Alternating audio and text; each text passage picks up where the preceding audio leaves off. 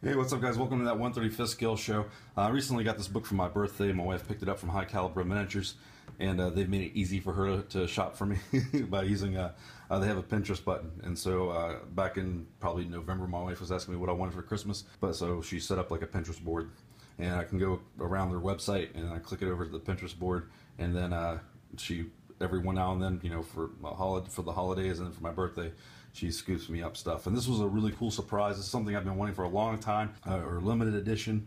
And I know that High Caliber still has it, and Last Cavalry has it, and it's pretty much sold out everywhere else.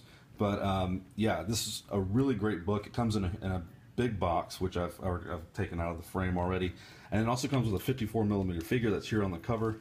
I'm sorry for the glare, but I'll show you give you a quick glimpse of the figure here. If I get the autofocus to work. So really nice medieval 54mm figure that you can paint along with and try his techniques that he has here in the book.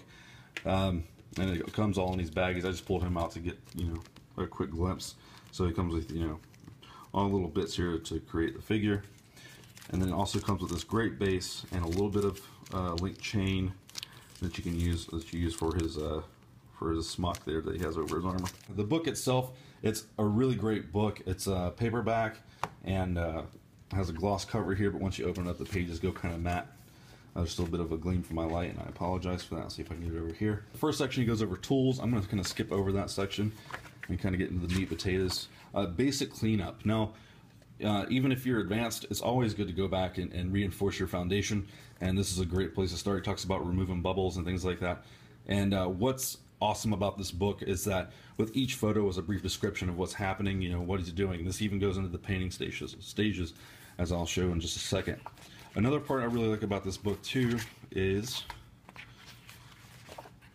we talk about, you know, the flow of light. Now this book only covers top-down, you know, lighting. So, but here's a couple examples of different ways that you can light a figure. And then another really important thing is acrylic paints and how to use your brush. So there's 3 pages on that alone, and we even have examples of consistency, you know, of the paint and whatnot. So that's really important. The first getting started, you know, chapter is on intermediate level, and it goes through base making, creating frock, which I didn't know this book covered that. So this is really nice, using natural materials and synthetic materials. Like the one thing I really liked for tall grasses, he uses fishing lures. So real hair from fishing lures. I thought that was really cool. And then birch seeds for leaves, and you can, you know, break those up. So that's some really cool little tips in there. And then as we get into the painting stages, he does the black and white priming, or black and gray priming, and so that's really cool. And he also talks about photographing it beforehand, so you can go back and use that as a reference. The first time I tried black and white priming, it didn't work out, and it's because I didn't have these photographs. And it's always good. It's always important to go back and have that reference. Now, once again, like I said before, and this is really where it really comes important, is in the painting and consistency and the steps. Everything is step by step from top down to the bottom, with a description of what color he's using and what you know, consistency is. So, you know, you'll have a 1-to-2 ratio, you know, or, you know, using what paintbrush is using. So it's really in depth on that. And so this is the intermediate section, and what's really great about this book, so if you're intimidated about the layering still and trying to figure that stuff out, is beginner's level.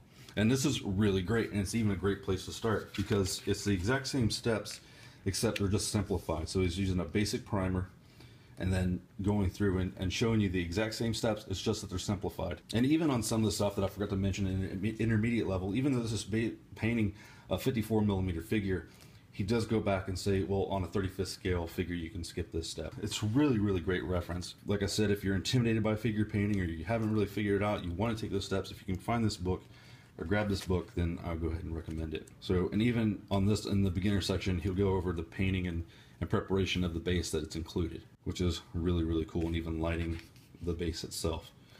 So, and in the back here, he gives a complete reference of all colors used throughout the book. So you get your Vallejo, your Tamiya enamels, Humbrol enamels, you know, Winsor Newton oils, everything that he's used throughout the book.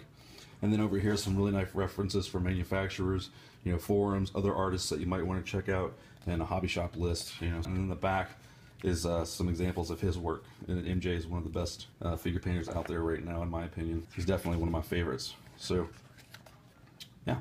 So that's a brief, quick 5-minute look at MJ's figure art figure painting. I'm so happy to have this in my collection. If you guys can get a hold of it, then I highly recommend it. And we'll talk to you soon.